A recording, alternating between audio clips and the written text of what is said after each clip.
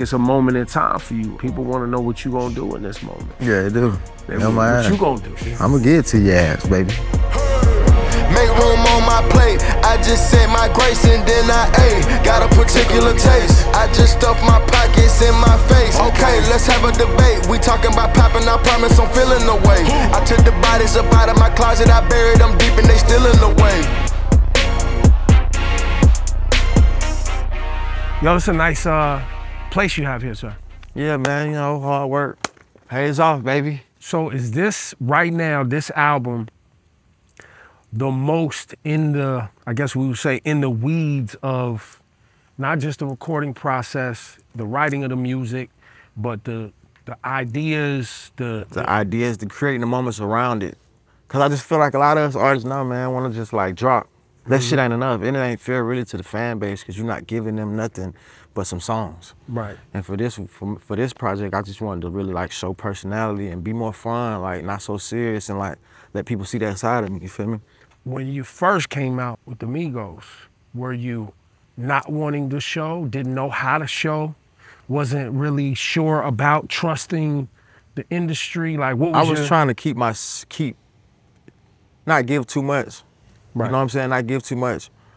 But it was the wrong thinking. I was just thinking like, keep a little things private. Because I feel like all the artists I looked up to, you didn't really know too much about them. But what they showed. Right.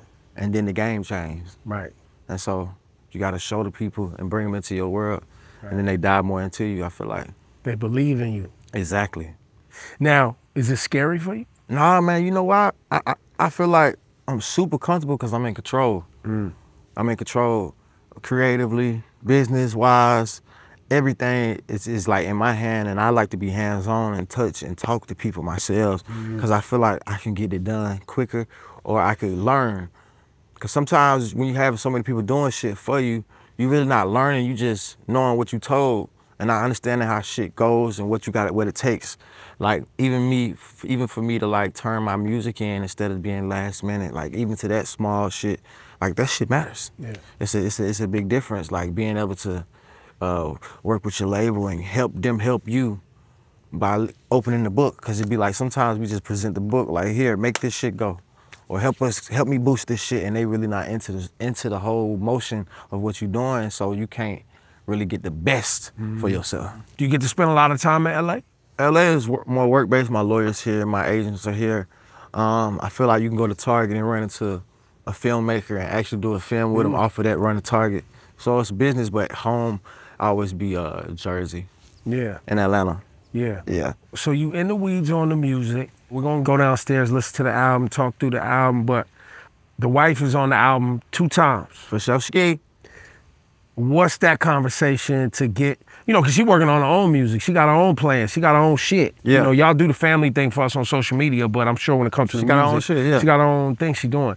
What are you asking? Like, so check this out. I need a couple of verses. Or is she like, hey, babe, I need to be on this album? No, so for Jealousy, I played her Jealousy and I felt like, babe, get on this. I asked her to get on that. Yeah. And then after Jealousy, she was like, I think I want to do another one. Oh, y'all did, y'all did porn rap on there. That's freaky. Y'all giving us the bedroom playbook. Yeah, man. I mean, get a little nasty. I fast forwarded at first. I was like, I know y'all too well. I can't be listening. I was like, it's too much information. I feel like she wanted to do a female record too. Also had girls shaking ass and shit. You know how she wanted some lit shit. And she told me that's why she's on the, like we split the chorus, but I had to plug my shit in. It was her at first, so she was like, I want you to do this song. I was like, let's go back and forth on the vibe and make it a vibe. And that was a good one. Fuck with it. That was a good one. The album title. Yeah. How'd you come with that? Very inspired off the movie. Yeah. Set It Off, black film. Yeah. And also it's just like my mood, like it's self-titled too, backwards. Offset, Set It Off. Okay, so it's self-titled backwards. And I just felt like I've been sitting on this, sitting down out the way for a minute, and it's my time, man. I gotta blow some shit up. So I'm still here. Yeah. Forget you, and well, I guess that's what I was kind of trying to tap into with the scary part, is because you have been through so much personally with the loss of Tate, and you know, Quavo doing his solo, and just everything you've had to go through in real life. Yeah. Even your last solo, y'all was still a clique. Right. You know what I mean? Migos was still a thing. Yeah. On the last solo, when you had the kids on the album cover and you was, you know, talking your dad shit and talking, you know, mature. You was maturing on that album. Yeah, I was trying to give him the real. Yeah, like I was trying to give him the real me and some of my thought processes about how I'm a grown man. Like you see the glitz and glam, but I got real shit going on. Yeah, so I guess that's why I say because the energy is different. Yeah. Right, like Take's no longer with us. You know what I'm saying? So I gotta imagine creating and then putting it out to the world with this level of expectation and everything that y'all built together. It's a lot of pressure, but at the same time, I got a strong team, a good team that I trust and believe in creatively. And also I believe in myself. Like, I got them rockets by myself too though. Yeah, no, it's heat on there. We're gonna go into it. Like I'm saying, even like in the past, like I done made some records by myself, so it's like, it's a lot of pressure, but at the same time, I like the pressure though. I like the pressure. I like the underdog feel, and like you need that. You can't feel like you on the top because it ain't no room for perfection after that. Like you already good, you feel like you got it all, and I like the pressure of me. You know what I'm saying? Sit down for a minute, all these other new guys coming through, and then now it's time for Big Dog to step back in. You know what I'm saying? As a fan of hip hop, I'm sure you're seeing a transition in the game. Yeah. New artists, more established artists being people more critical of them. Yeah. Are you watching all that energy from? Hell yeah. What are you seeing? I'm noticing that like the no content music ain't catching nobody here. I'm noticing that like the numbers are down in our genre specifically because I feel like everything is so the same. Like the next new is another that was just here. Like it's nothing new being brought to the game, not just on the sound side, but just all the way around as like creatively too. Like the most videos be like a Rolls Royce in the background, two chains on, and that shit getting boring, fellas. You know what I'm saying? It's like no real entertainment, and while you got these pop and these country artists smoking shit because they coming with the full round, like the full package, you know what I'm saying? It ain't the same, like they telling stories and everything ain't flexing. If it's 3 rappers standing out and it's 100 rappers, then it's like all these niggas out the wild is gonna turn the pages because it ain't nothing new. How long you been in the game now? 10. 2013, it's 23. 10 of them. Solid decade, baby.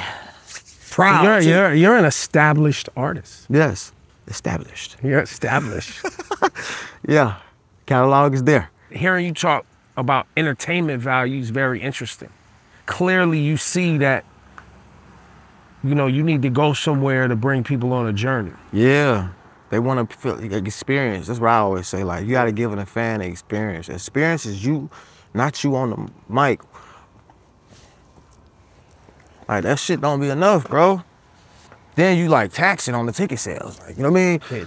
On $200 a ticket. But you ain't got no production, it ain't no, I feel like a show is like a movie. It's the beginning, middle, conclusion, the end. You gotta have some dialogue in that shit.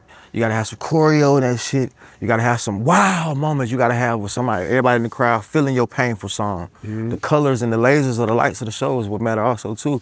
And I just feel like educationally wise, like it's not diving into that and learning that. It ain't never too late. And so that's why if you look at the lineups, because it's getting thinner and thinner on them lineups. They're not trying to pay you $600,000 to come just walk the stage, brother. So it's that time. It's that time for me to change this shit, man.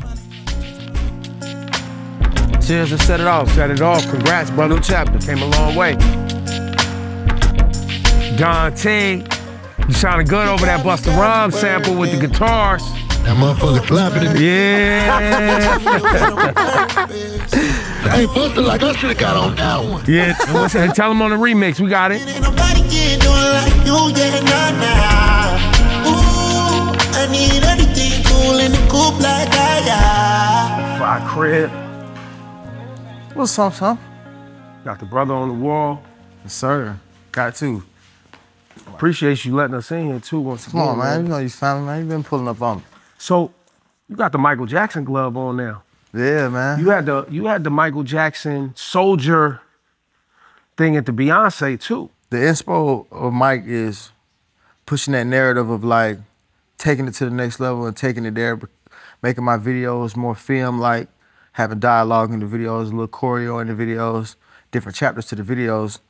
And also like the story of him like coming from his family. You know what I'm saying? He come from his family and wanting more for himself and feeling like it's nothing personal, but it's like just a self-preservation where you want to be on the next level, right? Yeah. And when I did the Beyonce thing, I respect her showmanship and how much she puts into her performances. Cause she on that mic. She's on She that mic. She is. She not playing any all these games. other comparisons, it's cap. It's Beyonce. She is that mic where she could go out there and wow you the whole time. What they used to say, electrify. Electrify. The old school saying, the 70s joint. Electrify. It was Takeoff that was really getting y'all together as a group though. No, for sure. So you had, while you loved Mike and loved music young and was doing kind of some entertainment with the music videos, you, at a certain point, the streets was calling. Yeah, hell getting yeah. this money. I was trying to give me some money because I just felt like shit, I wanted things that I couldn't get. And I didn't want to work because that shit don't get you the things. I seen all my people struggle working these jobs and shit. Niggas could barely pay for the rent or pay for anything. Right. Cars beat up. And like shit, I always felt like I was that nigga, to be honest. Especially when by the time I got to high school, you know, you start getting cool, dropping your nuts a little bit and like, oh, I'm that guy. And I felt like already then I had an image. Like a lot of the bros, like they ain't go to college and shit or do nothing. And then like, I wanted to be having some money. I ain't give a fuck what I had to do to get the money. And which was, it was, now that I'm older, it's like, damn, this shit was kind of stupid. But I'm glad everything I went through in my life, all the head bumps and like, even going to jail and shit, like that shit made me a man and helped me understand like life was real because I was taking this shit as a joke. And it made me appreciate a lot of shit, like losing bros too, like losing friends, like to the streets too, like it made me see, like, it made me like look at like life way different in a bigger picture, like, and then I just wanted more for myself too, you know. I'm growing up, bro, I got kids and shit. My mind is totally different from when I was younger, but I do remember everything I did. And I had a lot of courage and I never was scared to like go after what I think I should have. But Atlanta too, you know, obviously watching from when, you know, L.A. Reid go down to Atlanta and start LaFace and develops like a real music scene down there to where things are today. Things have changed a lot. A lot. And, you know, I think the artists that came out 10 years ago around your time, you know, the way the city has, you know, some people survived it. Some people, you know, figuring it out, trying to, you know, get free right now. Shout out to everybody trying to get free. That's a real thing. But those streets is real. Like everybody ain't figuring it out. Especially in this time, because it's like the streets is the culture, right? The streets also don't want you to go too big, you feel me? Oh yeah, nah. They don't want you to get too big, man. Yeah, they want to put a ceiling on it. They want you to go too, they want to put a ceiling on it. So it's easy to fall into them traps. Cause the shit right there is like your next door neighbor, no matter how successful you get. Then you got homies you gotta think about, man, like going to no college, they ain't got no careers.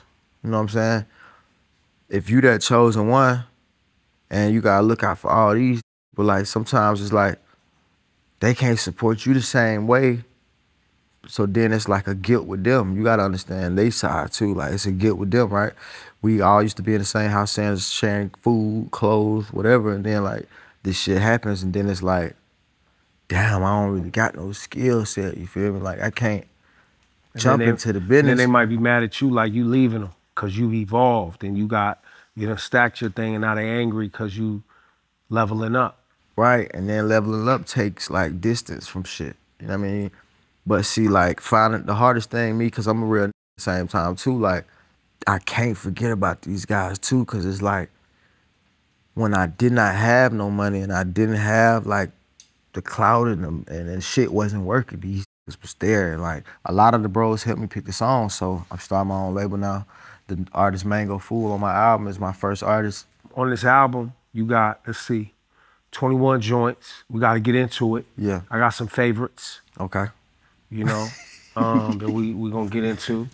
But I do appreciate Say My Grace, second track on the album, because hearing you ask those questions, like there's questions in the first verse where you get to ask some questions.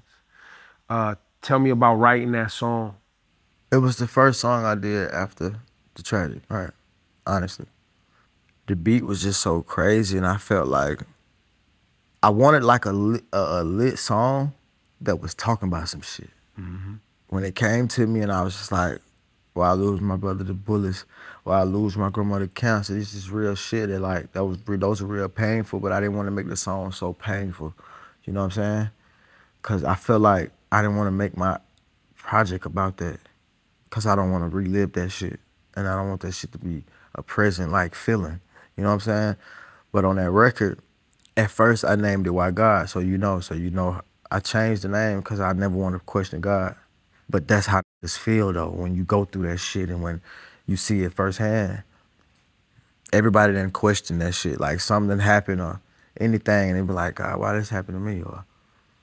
And I knew people would feel how I felt. That was relatable. Those quotes were relatable. First off, cancer is killing our community, and the other shit is too.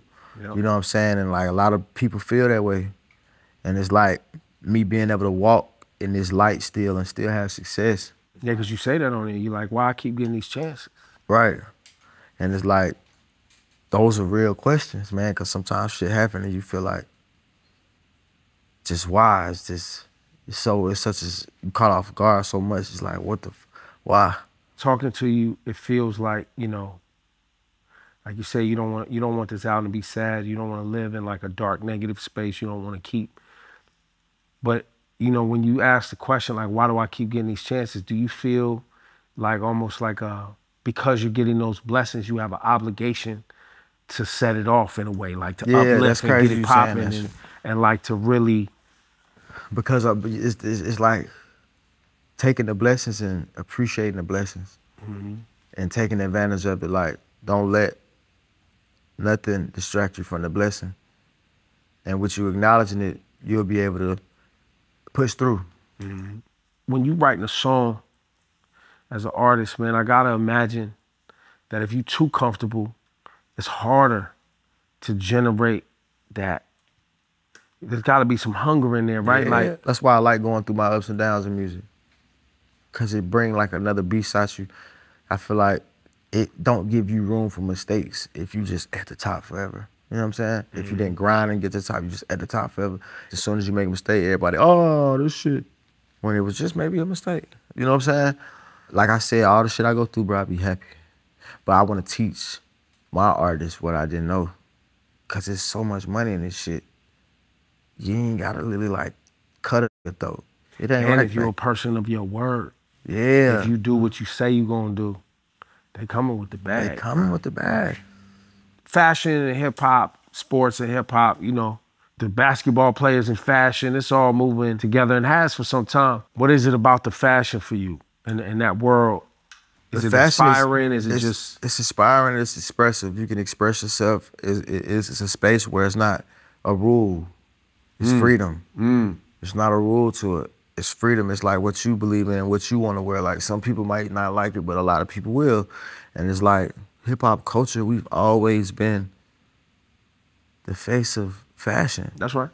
And we don't step into the element of it though and really take advantage of it. Like when we the forefront of it. Like all these high-end brands, look at us and been doing this shit. You got a lot to say on this album too. So you got the turn up records, you got the, you know, I like to call it porn rap. You know what I mean? You talking, you know, that freak talk on here with the wife or even Princess Cut with Chloe, got that sexy vibe. You got a record called Blame It On Set. Yeah. I said, you know, you saying some things on Blame It On Set. Yeah. What you think? What you heard me say? I mean, I want you to, you know, tell the audience, you know? And like there's some real important songs on here, Say My Grace. Yeah. You know what I mean? Like things where you really had something to say. Yeah. And I think on the album, from what I'm hearing, you wanted to make sure you delivered on the fun and all that, but you also wanted to deliver on that. I gotta stand on my 10. Yeah. It's just like being counted out and like not respected the value of artist you are, right? And like, by me standing against like the odds of like what I can and can't do, I wasn't going for that no more. And I felt like it was easy to like make me the problem because I wanted more for myself in certain situations. That was the easiest thing to do. And also, like, don't ever forget I'm him, though. Like, don't ever count me out or put me in a place where I'm not valued or you think I'm not valuable, I'm not good enough. I'm the best if I have to be. My back is wall, I'm gonna show you what I'm gonna do. I'm gonna fight in the fight and I'm gonna make sure, like, my presence is known. You even got a record called Healthy on here. Yeah. And the reason I'm asking you about these songs is because these are statement These are records. statement records, and I appreciate you asking me. You know, Get to explain them so people can see what the fuck going on. we're at a pivotal time in hip hop where people are looking for more and they may not know where to find it. And that's why I think, you know, people know you. They know you for being in the Migos. They know you're capable, but may not have given you a chance to really, you know, delve into some of these deeper thoughts that you have. Right. But on the Healthy record, like, I'm just speaking on becoming successful and also being on my own. Right. You know what I'm saying? That's shit not sweet, shit not easy. I respect solo artists on a whole nother level. Cause it's like everything on you. You know what I'm saying? And then speaking on like certain shit, how people say like certain sayings, like the line when I said, money don't bring happiness, but I've been happy ever since I got me a couple M's. Right, so I feel like a lot of people that don't got the money feel that way too, like that money don't bring happiness. I'm not saying money is everything, but it is at the same time in real life. My mama ran out of money with my grandmother with the cancer shit, right? And then you get second and third dairy medications and shit that don't work, but it lasts you over, it gets you over a little bit, but it ain't gonna fix the problem, right? Then there's institutes in Houston where they have special places for people with cancer where you have a higher chance of surviving, but it costs that money. Right? Money's in there, but it's not just. It's not just, but it is a key factor. But you also have something very special. You got love, bro. Yeah. You got I mean, the song is healthy. You have a healthy, I mean, y'all be tripping, acting toxic, but on purpose, but it's a healthy family. Being a dad and a husband, is that put a certain level of pressure on you too? Yeah, for sure. I move like that with everything now, for sure. Right. I'm not playing no game, I'm too grown. Yeah. Too much at stake, too many mouths to feed, and too many people to let down, to let them down. I can't let them down. What was the hardest record to write? To be honest, the Don Toliver joint. Why? It was like a layup, like an alley-oop, like. And you didn't know what to do with it? Like, it was like, what do I do with it type I'm of like, thing? cause he's singing, do I like rap? I mean, but then I don't wanna make it too like strong cause it's a female vibe and it's a player. Like, you could get in the car, man, with your lady dinner night and you know what I mean? Yeah. And it was like a little different from like the shit I do. Like, it was a lot different. Like, I've done female records, but like, I had to glaze, it was pressure on that because I've heard how special it was to the ear immediately. Like soon he sent that bitch over, I'm like, man, what the fuck is this? Like, this nigga, the way he hit the note, how the pockets, ooh, like, I'm like, damn, he already got that soulful ass voice too. Like, he's like an Al Green. Yeah, no, for sure. Like, and then he understand like time and breath control of records and like, so then I didn't want to do a verse that's like too rappy where it's like lose niggas and all they want to hear is the chorus. Right. Cause it's one of them joints. Yeah. You know what I'm saying? That's a cheat code joint right there. That's like you said. So like that's why if you notice, I go like a 6 rap, and I get a little melodic. Yeah. You And use then- this different flow. You do different pockets. Different pockets, because I wanted to talk on some shit real quick. And then on the second verse, I'm like, shit, I might well float that motherfucker like bus. Yeah. You know you want me to, what you be playing for? Yeah, You know what I'm saying? yeah, I might yeah. as well do that. Wifey helped me on this verse, on the second verse, because I call, this is what people understand. On the female shit, I'm gonna call my wife, because she gonna give me what the girls wanna say. Like, she gave me the Chanel bar, because she like, they hang with girls that got Chanel's gonna wanna post that. Right. You know what I'm saying? Giving me that game, you know, it's like, we ain't thinking no shit like that. And she like, no, the first verse I cut, she like, no, it's too like sexual for this record. Like, this ain't about fucking a bitch. And da, da, da, da. This is kind of like some player shit. You like, you're trying to get out of like, so she gave me a lot of game on the female shit. Cause that's what we call shit. It's female record. That's dope to hear, man. Give me some game, what I need to say. So I guess, I mean, technically she A&R, and I mean, really, she helps, she pushing you. That ain't good enough. Yeah, that ain't it.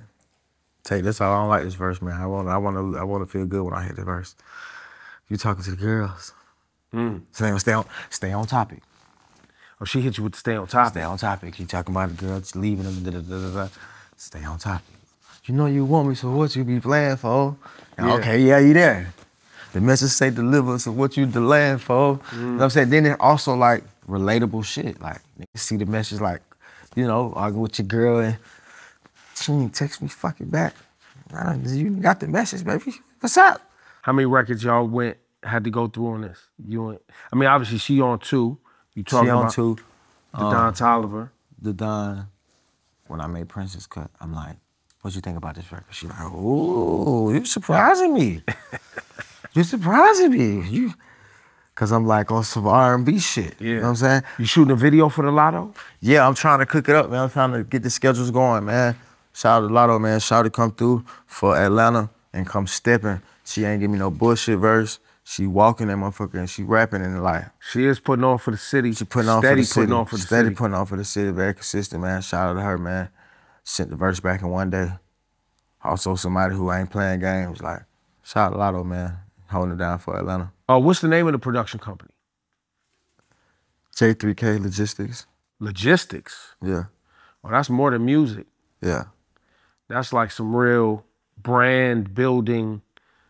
Yeah, I want real company, like Fortune 500. I want it to be respected when you see the name and don't attach it so much to like the music. But it's 2 different companies. And I also want to, when I go into these film companies, they respect it. You know, the name, people, what they see is what they respect. And it's J3K Logistics. It don't even look like it's attached to me. I got tired of waiting and then like shooting a video and it might be quoted at $1 million or some shit. And then I don't know what like me, I don't like spending money and not knowing what I'm spending on money. They pad the line items and you like, bro, this didn't cost that much This money. is Everybody's crazy. eating at every level. Ran the number up. At a 10 times number.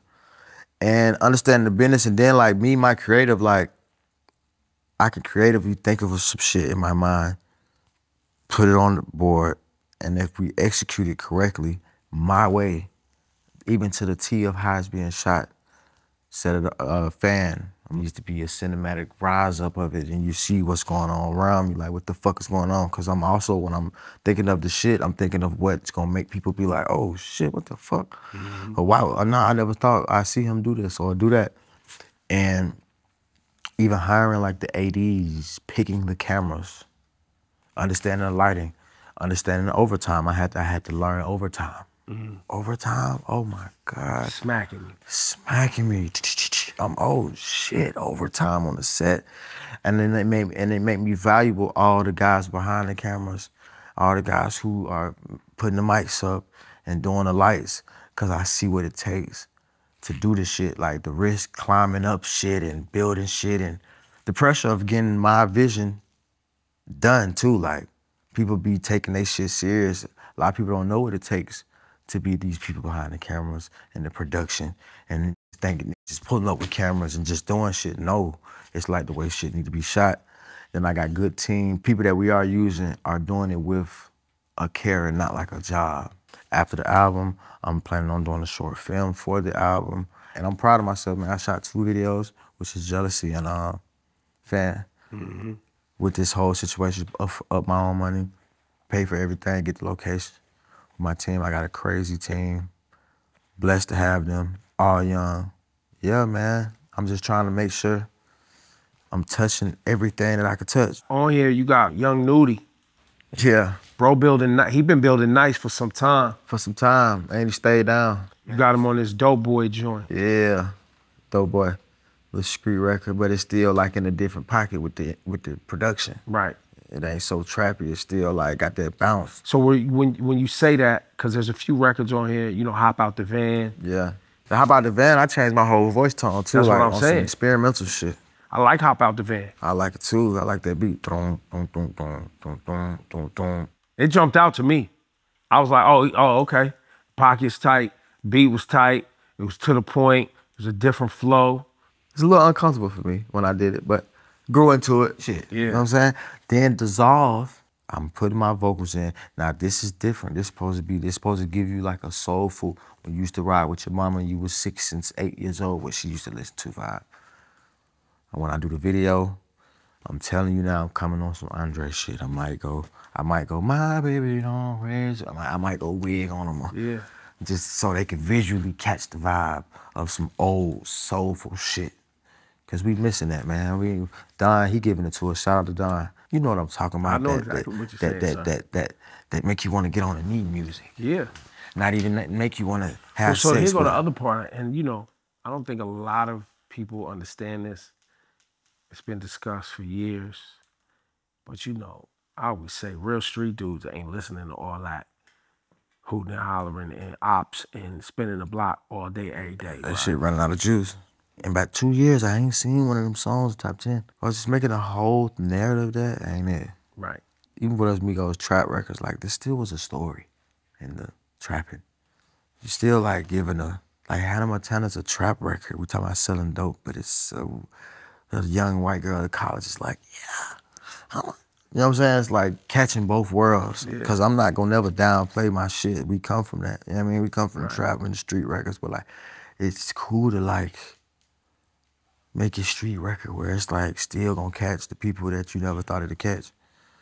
Take some thinking into it.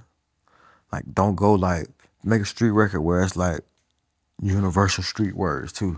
I'm just coming in to goddamn change this. I'm gonna fuck this shit up, bro. Let's go. Set it off. I'm finna set this shit off. Set it and off. give niggas the game. I ain't gonna hide the game from you. Watch your boy. Don't copy, but learn something. Set It Off's the album. You can go get it on Apple Music.